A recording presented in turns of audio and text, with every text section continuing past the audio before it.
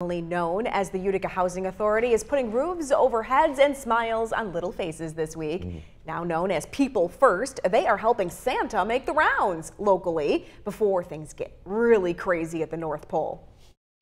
This week we'll be visiting every single school in the area, in the Utica area, and then a couple daycare centers with our float with Santa on board, delivering candy canes to all the kids.